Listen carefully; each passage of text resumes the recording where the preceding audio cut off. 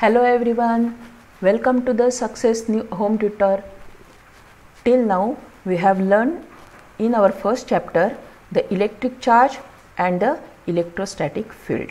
That is how the charge take place and how the electrostatic field is created.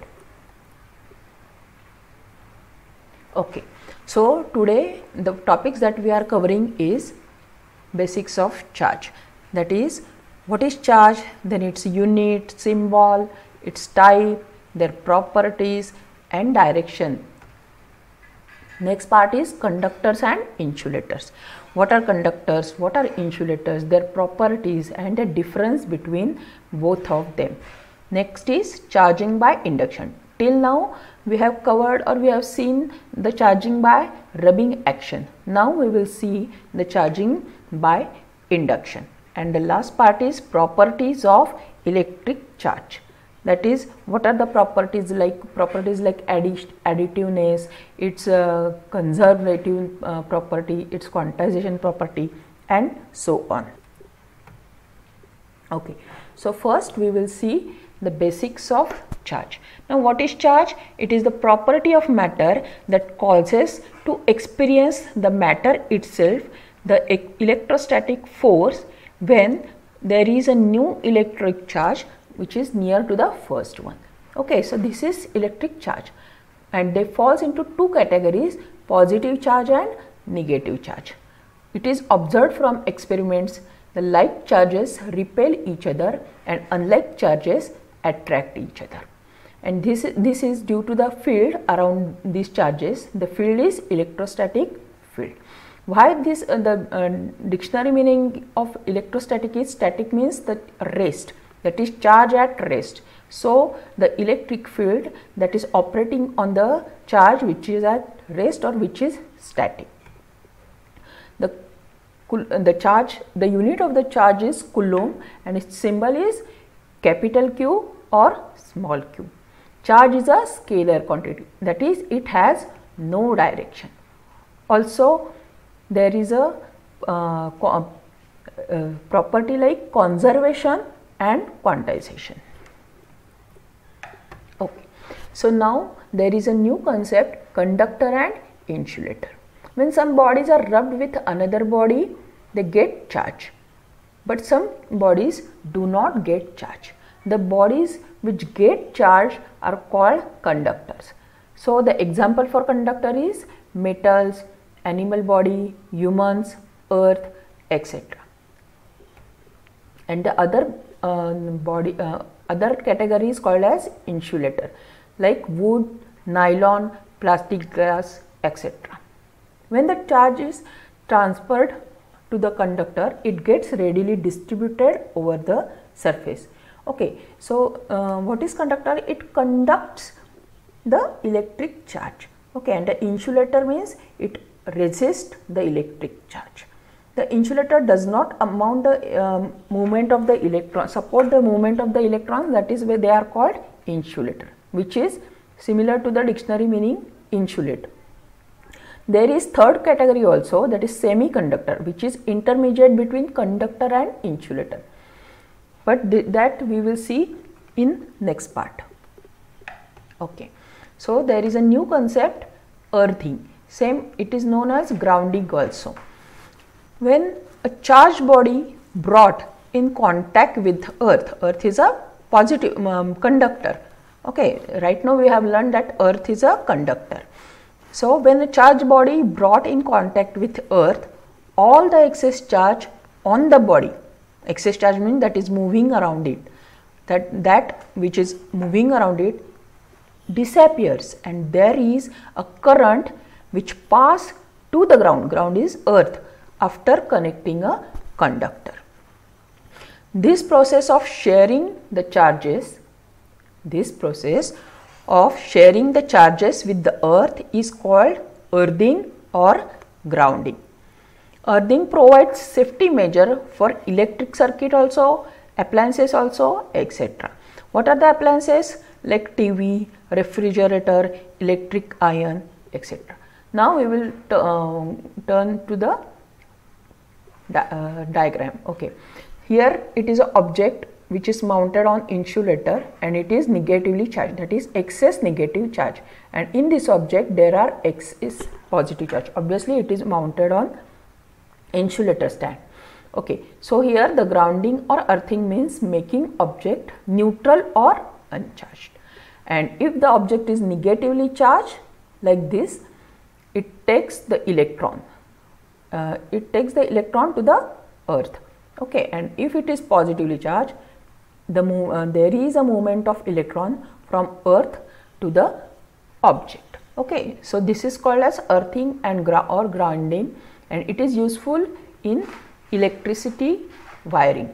Okay, so that in detail that will be covered in next chapters. Okay, now we will learn charging by induction. Till now we have learned the charging by rubbing action. Now we will see that there is no any contact or no rubbing between the two objects. First of all, two metal spares are taken and they are mounted on insulating stand and they are brought in contact with each other, and by charge they are neutral. There is no charge or charge on those bodies. Now a positively charged rod is brought near to the first metal sphere. Okay, as this is a positive charge, there is an induction of negative charge on the right side of the sphere. Okay, so it is negative charge, and to this part of the sphere there will be obviously a positive charge. Okay, so this is positive charge, this is negative charge. Now in this side of the sphere there will be positive charge. Now again, by the property of the electrons, as here there is a positive charge, here there will be a negative charge, and due to the distribution there is again positive charge. Okay, now this is a induction, that is no contact, just by inducting the charges. Now we will see here that when the rod is removed and when the both metal spheres are separated, they retain charges. Okay, so first of all the metal charge were inert, now there is a charging, and after separating them again they are charged. So this is called as charging by induction. The magnitude of force which depends on the distance between will be dependent on the distance between charges. Okay, now we will turn to the basic properties of electric charge. Okay, the first property is additivity of charge. Now consider that there are 2 point charges, that is Q1 and Q2. So the total charge will be Q1 plus Q2. This is because, like real numbers, the charges get added. Okay, and also they are scalars like mass of the body. Now if we consider the above example, if we take n charges, that is Q1, Q2, Q3 up to Qn, so the total charge will be Q1 plus Q2 plus Q3 up to Qn. Charge has magnitude but no direction, which is similar to mass. However, the mass is always positive and the charges may be positive and may be negative.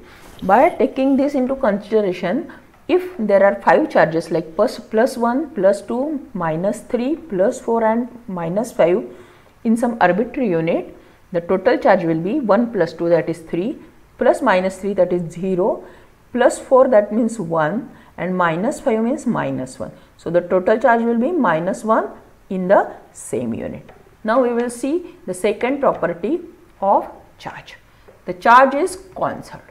Now when the charge is induced or by rubbing action the charge is produced, there are new charges on the charges on the body, but here we have to consider, we have to confirm that there is no charge is created and no charge is destroyed.